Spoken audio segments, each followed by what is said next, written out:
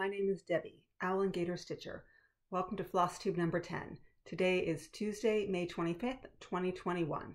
This is a channel primarily about cross stitch, but a little bit about what I'm watching and reading and life thrown in. Just a really quick bit on what's going on in my life right now. I started an Invisalign treatment. This basically means that I wear on my top and bottom for most of the day little plastic liners, which you change out every week or so, and they will help slowly straighten your teeth. I had a lot of crowding in on my bottom teeth, and it was starting to cause discomfort. So the idea was to do this, and then it will, over a year or so, straighten out my teeth. I also had a tooth extraction, so that was not very fun. My first one I've ever had, but now it's over. I'm hoping that when all is said and done, the discomfort I had will disappear, as well as having straighter teeth. But really the thing is, not to be having discomfort, and then also that discomfort could turn to pain in the future if I don't deal with it now. So enough about my teeth. I think most of you are here more to learn about what I'm doing in the cross stitch world. I also would like to start out with a big thank you to Laura from Stitching by the Shore. She did a lovely shout out for me on her channel. So if you don't watch Laura, I really encourage you to go over there.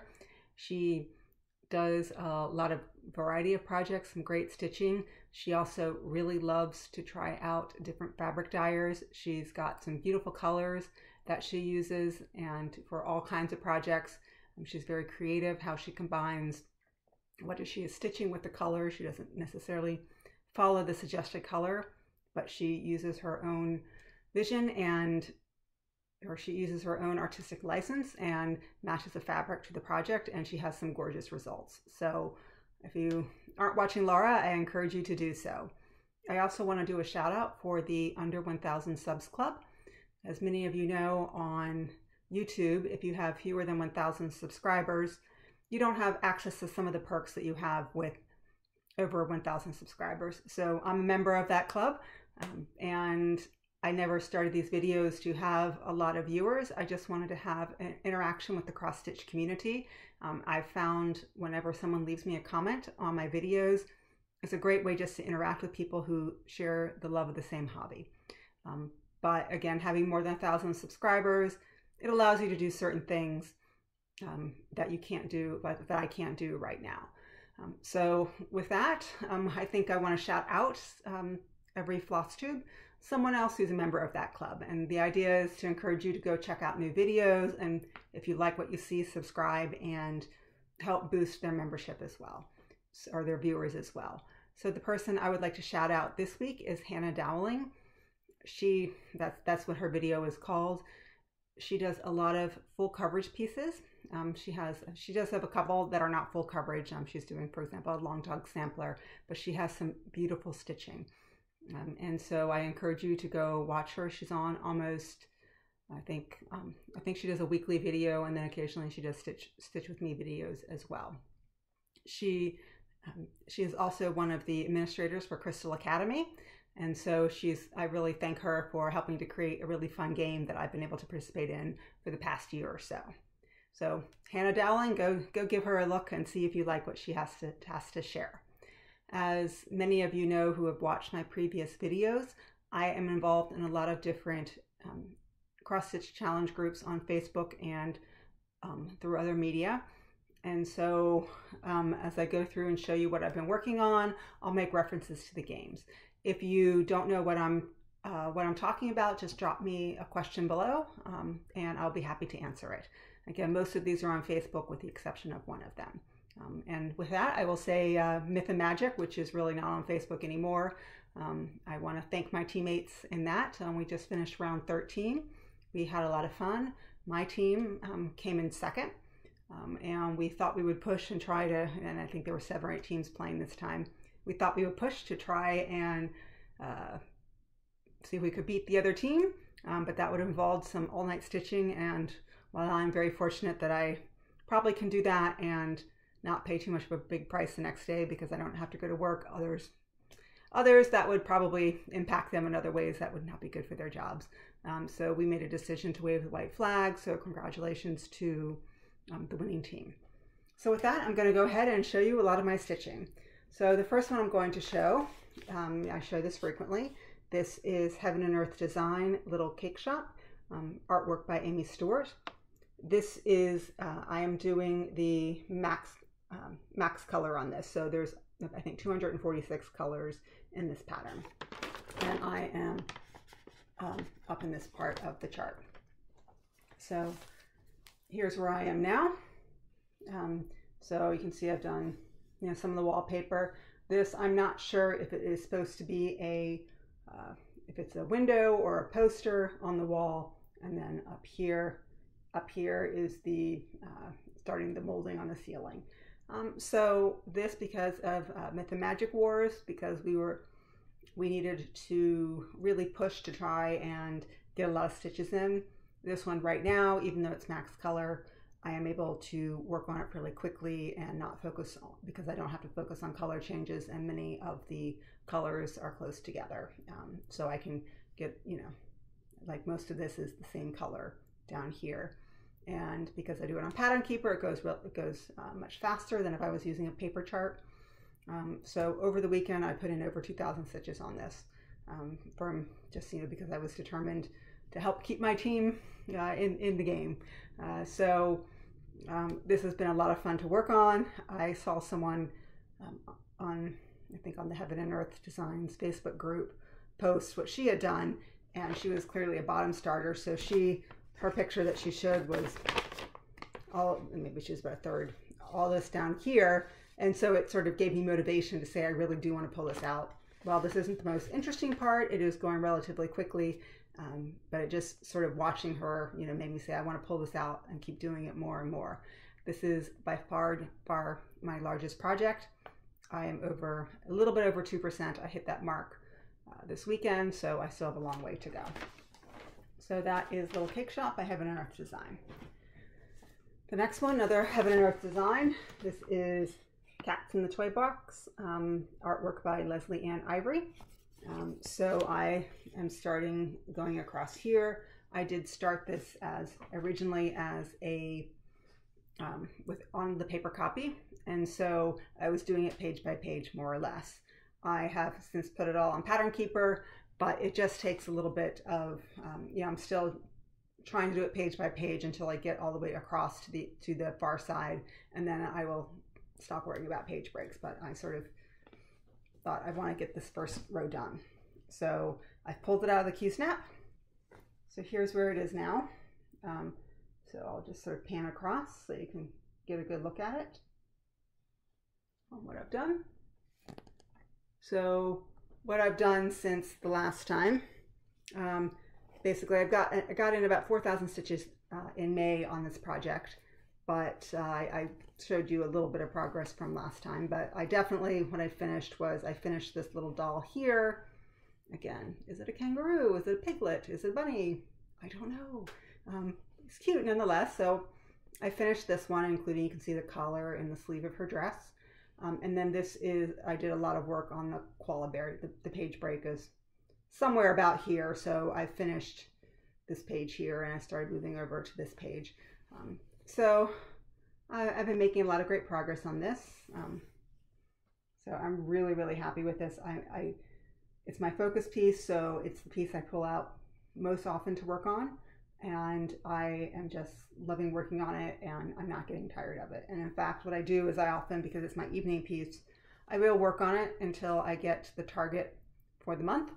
And then I'll put it away and so I put this away probably towards the end of last week and haven't worked on it since then. And when June comes around, I'll start pulling it out again. And I really have anticipation waiting for this project to come out again. So I'm really enjoying working on that. And what I will say is this probably, I have, I think, 2 full pages to go. And just like the last page is maybe a column. So, it is not anywhere close to being a full page. So I think the next time I put the Q-snap on, and it's 11 by 11 Q-snap, it'll be able to get all the way across, and so that I don't have to move the Q-snap in order to finish what I need to in order to get the first top row pages done. So I'm really excited about that. The next thing I worked on was one of my Whip Go pieces. This is Mystic Stitch Tug of War. This was something I started in Mania last year. I am in this part here, which, as you can imagine, is a little background. So it's something, because it's not the most exciting part of the pattern to stitch, it's not something that I turn to frequently. But because it was my Whip Go piece, I did pull it out and I put in about 1,000 stitches. So just filling in here. This basically is the page break that comes down here. I extended the black over so that I wouldn't have a break in the middle of all the black and have that sort of page line, that this is where that clothespin goes. So I'm enjoying this. I have about 100 stitches left to meet my Whip Go goal of 1,000 stitches. And I probably will use it for magical stitches. We have to stitch, I think, one of the prompts is 100 stitches in, I think, green, blue, or red. And so there's greens and blues here. I can, 2 or 3 lengths of floss, and that will help me meet my Whip Go goal, meet that prompt. And then I will probably keep it on the Q snap again. I always have a desire to, when I feel like I'm getting close to a page finish, to continue it. There probably is a lot more here to do than I'm really counting on, but you can see a couple dots up there where there are stitches that are the only color on those pages, on this page. But I think once you get away from that, I think I have only 2 or 3 colors that are left to do down here. The problem is it's black and navy blue, so it's very similar, but I think it's not, again, and because this is background, if I miscount and I put a black stitch where a navy blue stitch should go, I don't care. It's the overall effect we're trying for, not individual stitches. When you're talking about the background, it's not going to affect the overall piece. So I'm really enjoying this. I will really enjoy this project once I sort of get down into the quilts, but for now it's easy stitching, and it's something I can do when I'm concentrating on other things. The next thing I'm working on is A Year at Hawk Run Hollow by Carriage Samplings. I think many of you are familiar with this pattern. I was working on the April block, but I'm going down as opposed to across. My goal for this month was to finish the April block. I have, in the Magazine Monthly Cross Stitch Challenge group on Facebook, there is a monthly magazine topic that you pick a pattern, and then you also have an acrostic if you want to do it. The acrostic doesn't have to be from magazines. And the word this month was daisy. And so why? A Year at Hawk Run Hollow. And before, I had sort of been putting down half-hearted goals to meet it, and they often overlapped with my Whip Go goals, but I decided I wanted to challenge myself a little bit more. If all I'm doing is just trying to complete the acrostic and just overlapping with my other goals, then what am I really accomplishing? So I made a decision that I was going to push myself. And so I said on this one, it was a block finish. So I met my goal. Sorry, I want to take this out a little bit. So there is the April block. I basically, the house, I had to finish it, but it was close to being done. I had to finish the fence and the tree, and then all of the animals at the bottom, and most of the yellow and green grass. So I really am enjoying this pattern. This is done on 36 count Heartland by Picture This Plus. It is, I am doing 2/2 on this one.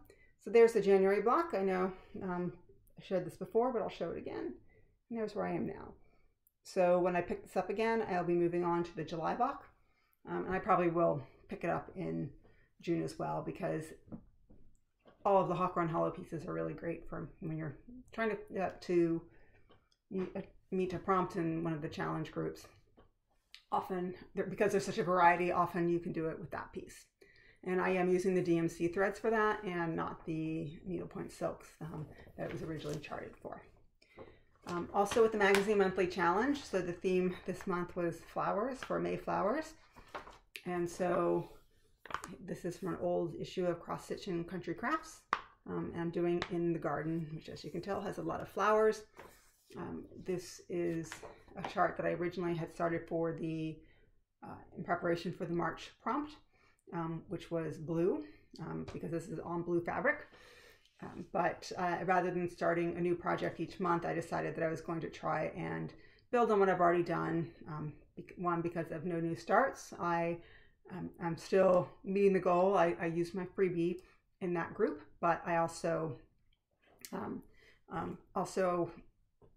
in preparation for this year, started a number of charts for the Magazine Monthly Challenge, but I said, how many magazine pieces do I need going at the same time? So I decided that I would try and double up the prompts. The goal is to stitch things that we have in magazines that we keep buying and then don't look at again. And so I think it was a really lovely idea for the people who created that group to sort of encourage us to stitch things from our magazines. So here's where I am now. So basically, even though I started over here on the side, these are some flowers, I then sort of jumped over and started working on, so I already had like the flowers done and a little bit of this stuff here and a little bit of this pole here. So what I did this month was I really wanted to finish this entire birdhouse entirely. Also got this butterfly stitched, and then started working on this little birdhouse here. And I put in more than I originally, I always had wanted to finish this birdhouse here and then the butterfly, because this is the top of the pattern.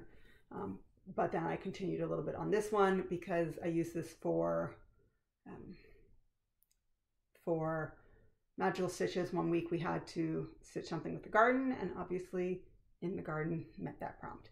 This is done on a 28 count Lakeside linen aqua mist. I absolutely love this color. I just love the way some of these colors are really popping off of it. It goes really well. So even that the picture is actually done on a much darker linen, I think this sort of lighter aqua color is working out really well also. The next one that I worked on was, this is Artecy, the Green Dancer, based on artwork from Edgar Degas. So I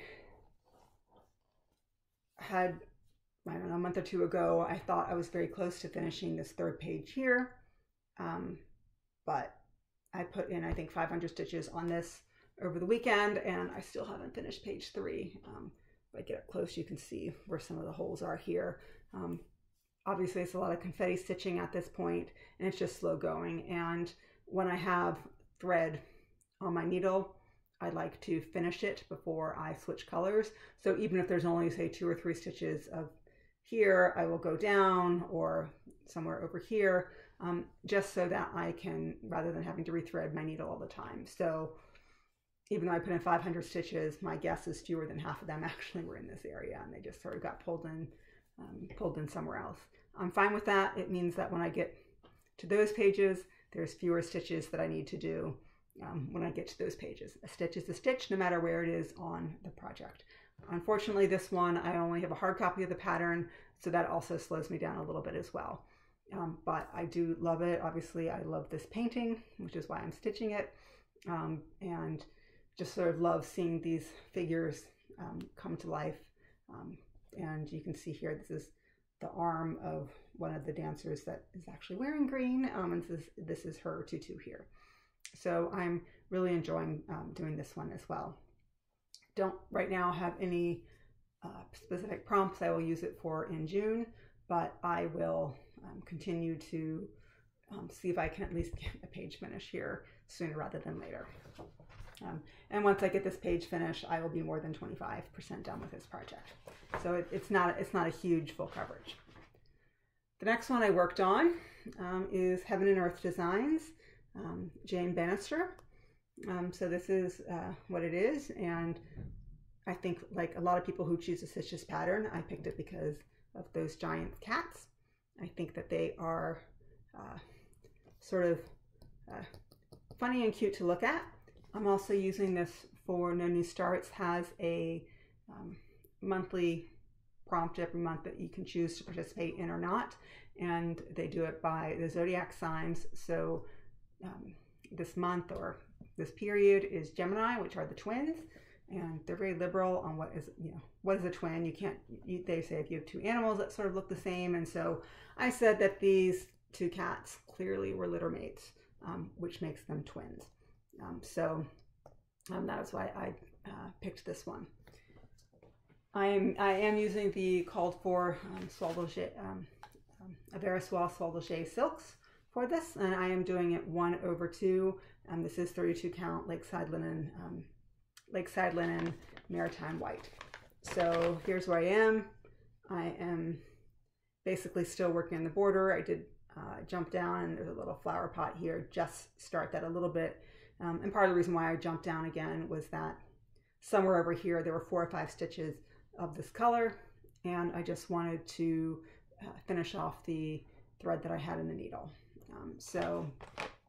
Someone else I corresponded with on Instagram was working on this a few months ago. She has now finished it, and I commented to her that I was working, and she's like, "Oh, have fun with the border. It's really thick and no joke." And it is, as you can see from the pattern, it is quite a substantial border. But I will. It's really pretty, and yes, while there is some repetition, it's not. It's enough that by the time you finish one part of the border and you move on, there's a couple of other motifs, and by the time you get back to what can be considered repetitive, you've already forgotten what you have done. I'm not someone who stitches the whole border and then fills in the middle. To me, I sort of stitch as I have it in the Q-snap. So, I'll do this part, then move the Q-snap and move over and do it that way.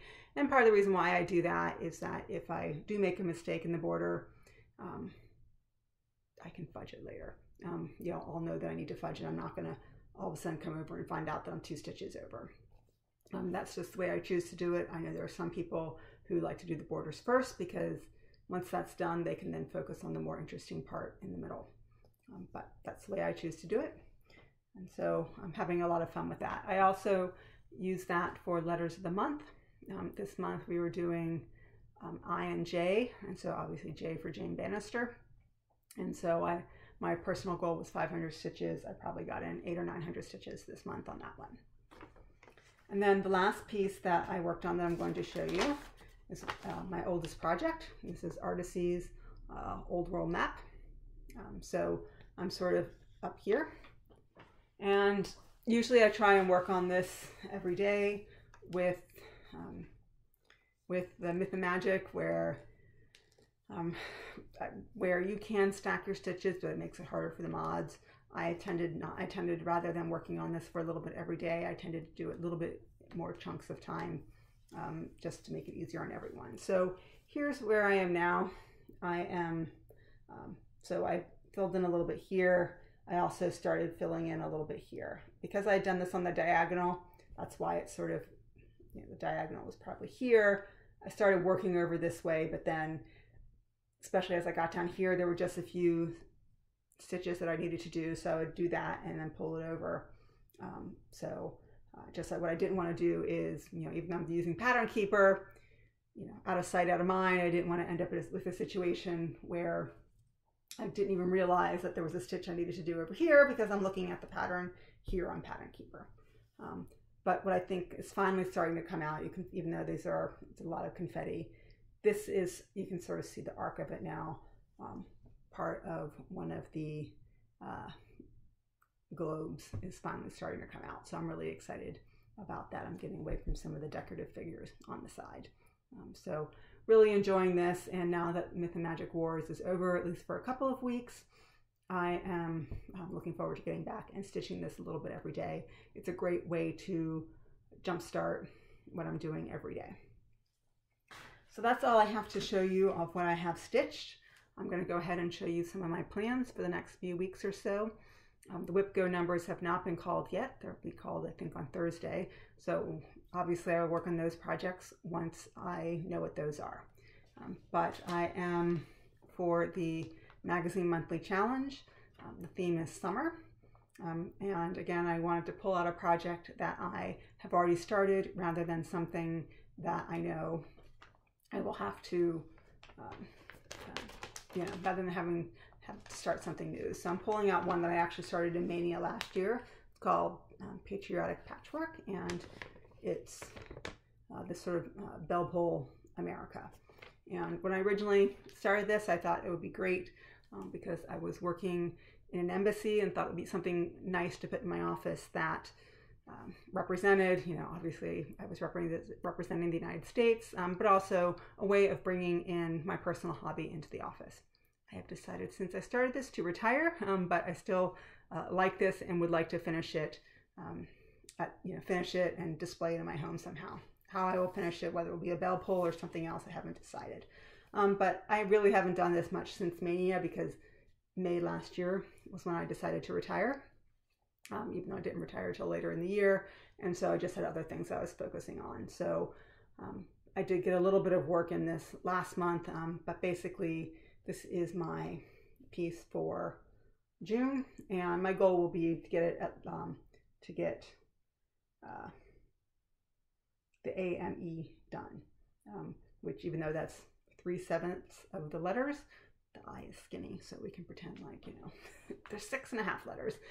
So anyhow, that's where I am. The A is basically done. I think I'm missing a few stitches, and then it needs back stitching, and then obviously these are the initial stitches for N. Another project that I plan to work on over the next couple weeks, many of you know this, O Joyous Day by Blackbird Designs. And for No New Starts, every 2 weeks they have what they call a stitch along, and they make it clear it's a stitch along, not a start along. But if it's your birthday within those 2 weeks, you can say, here's what I want for my stitch along, and so we pull out a project. So one of the people for this period had said, I want to do Blackbird design. So that's why I'll pull this out and we'll work on it. So this is where I am now. And so I'm hoping that I can get at least the 3rd flower done over here. One thing that my only hesitancy is that I'm not 100% sure that I have all the colors for that flower. Again, I started kitting this up last year during the pandemic, and while I did go back for the colors I was missing and go buy them, I think the 2nd or 3rd pass when I went to go buy them, they still didn't have the color. So hopefully things are getting a little bit better as more and more people are getting vaccinated and suppliers have a better access to the threads and the dyes and the labor force they need to come and actually dye the colors. I'm hoping that I will be able to find what I'm hoping that we all will be able to have easier access to the things that we are looking for. But this side, you know, I'm not going to put a huge amount of stitches in this, but I am looking forward to getting back to this. It's been a really fun stitch so far, and I just love the details as they're coming out. I love these 2 little birds that popped up there, for example, and just these little motifs, which are, they have the satin stitch in the middle of them. This flower has an eyelet. Not entirely sure what stitches are in the next flower, but I'm looking forward to doing it. And then my last project that I know I'm going to be working on in the next week or so. This is Portrait of Veronica by Mirabilia, and I am using this for for Magical Stitches. And one of the prompts is we have to find something that has objects that we would use as a currency, but it can't actually be a currency. So, you know, if you've got a picture of gold coins, those are a currency, so that doesn't count. And so what I'm saying is that she's got, you know, here in her headpiece, and then she's got a necklace. Those are jewels, and jewels are often used as currency. So I will continue to work on her skin while most of this project is 2/2 on a 32 count, I think it's Star Sapphire by Wichelt. I am doing her skin at 1/1, and it just takes me a long time. So I'm hoping just, you know, little by little, punching through what I need to get done for this. But again, I really do love the pattern, and just, I need to push until I get her skin done, and then I think the rest of it will feel like it's going much more quickly. So that is all I have for my plans. Obviously, as I said, when WIPCO gets called those numbers are called, I will incorporate those into what I am doing as well. So now moving on a little bit to haul. I don't have too much to show. The first is the fabric of the month. This is from Fortnight Fabrics. I am in the gray club with 32 count even weave. This is called N Dragon. I cannot remember what the N stands for. They had it in the email, but they didn't write it on the card. And here's the piece of fabric. It's one of the darker grays that they have done. It's obviously not that dark. It's not like a charcoal. It's more what I would consider a true gray. And the modeling is actually showing up much more in the video than it actually is. I mean, it is modeled, but the areas that are showing up white there they're much more of a gray that matches this. So another lovely color for Fortnight Fabrics. So thank you, Christian and Derek, for having that club. I am supposed to get 2 other fabric of the month that are supposed to come in the mail this week. I was hoping I would get them yesterday, but someone thought it would be fun to park their scooter in front of our mailbox. And on my street, we have one of those like big mailboxes that maybe 20 houses share that mailbox. And we don't have a lot. We have quite a bit of street parking. It's not, you know, we're not, I live in the suburbs. I do not live in a big city. So really parking on our street is not a problem, but this guy with the scooter thought parking right in front of the mailbox would be fine. And the mailman came by and refused, you know, basically would have to lean over the scooter to put things in the box and just drove on by. So hopefully the scooter is gone. Hopefully the person who's driving it will not come back and park there again. And my fabrics will come hopefully this month. So, or sorry, this week, if not today, because they both of the other fabrics went out for shipping at the end of last week. I did purchase this. It is called Trans Pride Tapestry. I think if you watch a lot of Flosstube, you know that this is a chart that was the original artwork, I believe, is someone named Kari Naken. The name looks Norwegian to me, so that's how I'm going to pronounce it. My apologies to you, Kari, if that is not the way you say your name. And then it was charted by D20, DEE 20. And so basically this is done in support of Trans Pride, for Pride Month. And I don't know exactly until when, but if you purchase this chart, I think through the end of June, but I could be wrong about that, that they will make a donation to several organizations that support Pride Month. And there is a stitch along that is starting next month. I will not be participating in that stitch along because I'm doing no new starts, but I really wanted to get this chart. I think it's a really cute pattern, and it's one of those that, you know, you can have a lot of fun with fabrics, just matching the colors, and the colors in all of this are really pretty. So when I do start this, hopefully either at the end of this year or sometime next year, I will, you know, it will still continue to bring me pleasure, and I'm always very happy to support trans artists and designers and other people who are members of our cross stitch community, whose voices don't often get heard. So that is all I have for my cross stitching content. A little bit about what I am reading and watching. So I finished recently a book called The Paris Secret by Natasha Lester. It's another historical fiction, and it's about it's about 2 or 3 women, but basically it's about women who served during World War II, either supporting, I'm going to get the acronyms wrong, but basically were pilots during World War II in the United Kingdom.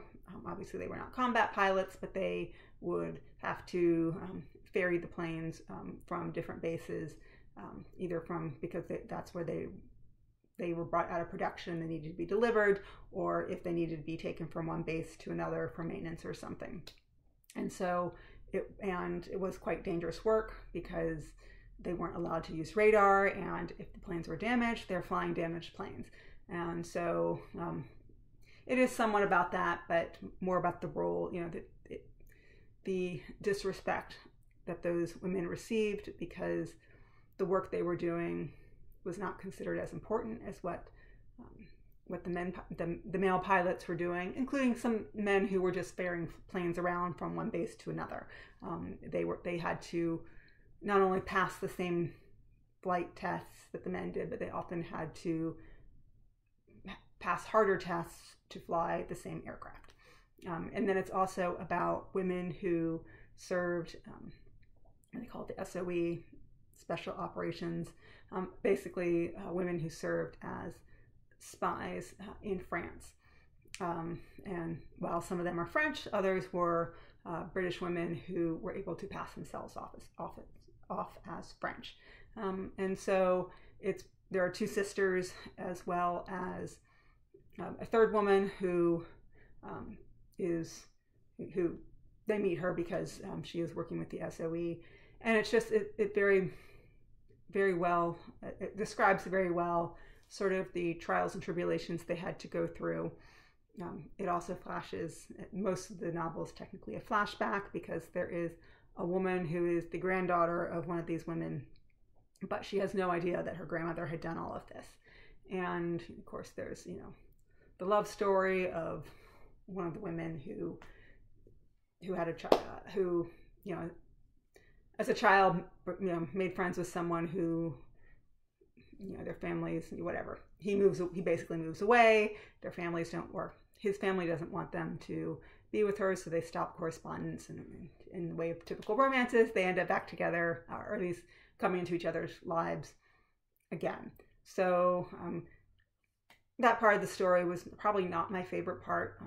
And not in, you know, to me, the historical fiction was the much more interesting part of the story than the love story. And the one fact that I discovered that even my husband, who is a big history buff, especially for like World War II, didn't know, but that Catherine Dior, who is the sister of Christian Dior, actually served as a spy in the French resistance during World War II and ended up at the Ravensbrück concentration camp.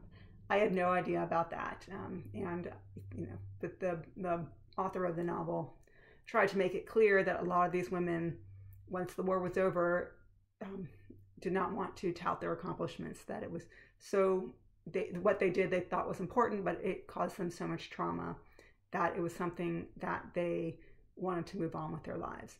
And so, but it was just still, but the story of Catherine Dior is actually what inspired the author to tell this story, and she told it very well. So if you're looking for historical fiction, World War II, I highly recommend The Paris Secret by Natasha Lester. And then what I'm watching, it's summer, there's not a lot of new programs on, so my husband and I have been binge watching some old programs that we never saw before. So we're finishing up Parenthood. So obviously I knew the movie from many, many years ago, and I knew they had made a TV show but never watched it. But we like Peter Krause and Lauren Graham, and so we decided, hey, let's watch this, and we've really thoroughly enjoyed it. Great watching the family dynamics, some of which you can relate to, some of which you can't.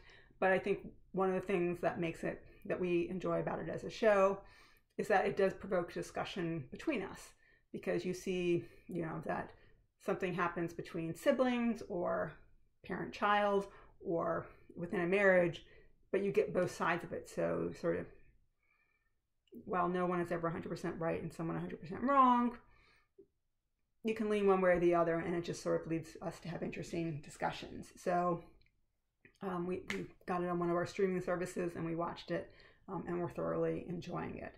I would say the only downside we have to it is that occasionally there are storylines that they pick it up and then they drop it. But in real life, you wouldn't drop it. So for example, in the first year, which I think this came out in like 2008 or 2009, as you know, a lot of economic difficulties throughout the world. And so the sort of family patriarch he's made a very poor real estate investment. And it's the kind of thing that he thinks will, you know, it could, you know, have a huge impact on their retirement savings. And he is technically retired. And so they make a big deal of it for a few episodes, and all of a sudden it's just washed away. and you never hear about it again. And so I don't know if the writers just thought this isn't an interesting storyline, or maybe they wrote about it and it just ended up on the editing floor, who knows. But there are occasional storylines like that that just sort of disappear, and they don't try to explain what happened, especially as they shift between seasons. But other than that, we are thoroughly enjoying it. So Parenthood, which I think ended in 2014, so that shows how old it is and how behind I am on American television. But with that, that's all I have to share with you today. If you enjoyed this video, please subscribe if you haven't. Feel free to leave me a comment. I love hearing from all of you and interacting with you. Until the next time, happy stitching, everyone.